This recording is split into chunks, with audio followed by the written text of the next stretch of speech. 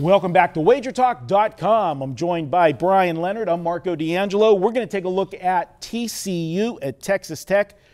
Bryan, is Texas Tech for real, or is Arkansas not as good as most people thought they were? You know, it was interesting.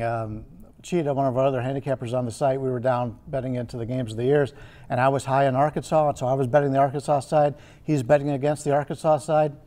At this point, he's a heads up on me because Arkansas has not looked good so far. They have not, and unfortunately for me, I had a good week last week, and this is the game that you picked and you wanted to relive for me so that I can talk about the torture of my only loser last week, but it was my biggest play of the week.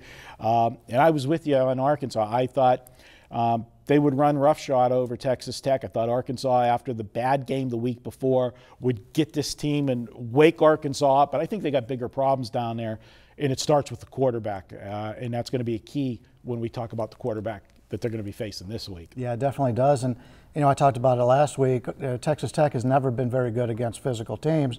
And Arkansas is just not as physical this year for some reason. When they played Toledo, I thought they'd just run the ball down their throat. They could only run for about 3 yards a carry. They really struggled in the run game, which puts the emphasis on the quarterback, and that's really not what you want to do in a Bielema offense. No, well, the problem with Brandon Allen, he's accurate, but he doesn't stretch the field.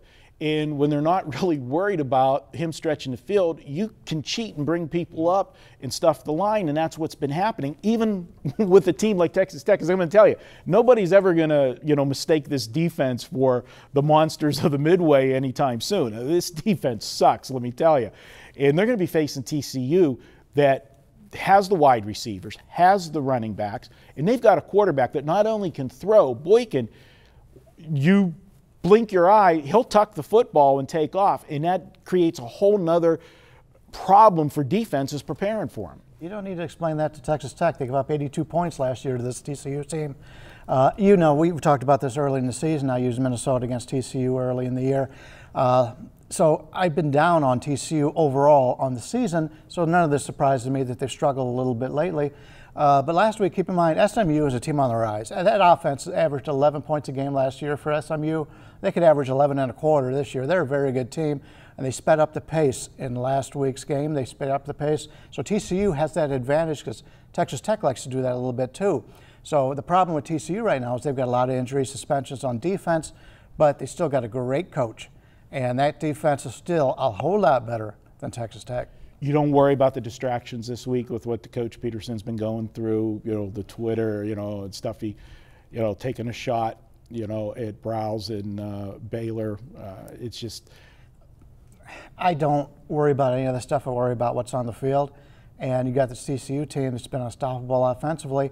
Now, keep in mind, this line before the season would have been a whole lot higher. In fact, I made the line now a whole lot higher than what it is. This value right now is definitely on TCU because you got the Texas Tech team that really played nobody the first couple of weeks, and now they played, an Arkansas team who we know is down, but they won. But that was a game the Texas Tech coach circled because of what the Arkansas coaches said in some things earlier in the season. So they really wanted that game last week. Now they've got another game. Obviously, he gave up 82 points to this team. It's another circle game. But can a team, we've seen Texas Tech so many times under so many coaches, they could play a really good game. But can they play back-to-back really good games against this TCU team? I don't think this is going to be as close as the line is showing. I like TCU in this game. It's going to be a high-scoring game because Texas Tech will put points on the board, and TCU doesn't play a lot of defense right now because of all the injuries and the suspensions.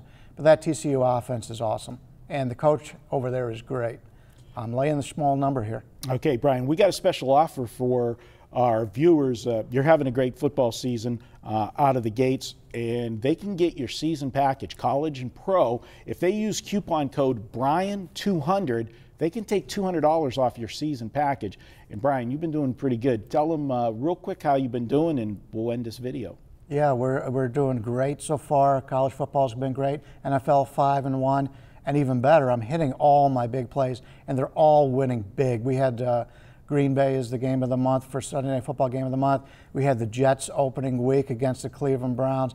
All of our big plays. Oklahoma State on last Oklahoma Saturday. State was our Forget all top your play. big winners. That was a blowout. Yeah, they won that by 55 points or whatever. So not only are we winning our big plays, they were winning in crushing fashion. We're seeing it very well right now. We've already posted some plays this week that we really like. We got more to come. It's a great deal. All right, check it out. And guys, speaking of checking it out, check out all of our other videos. We did a ton of them this weekend over at WagerTalk.com.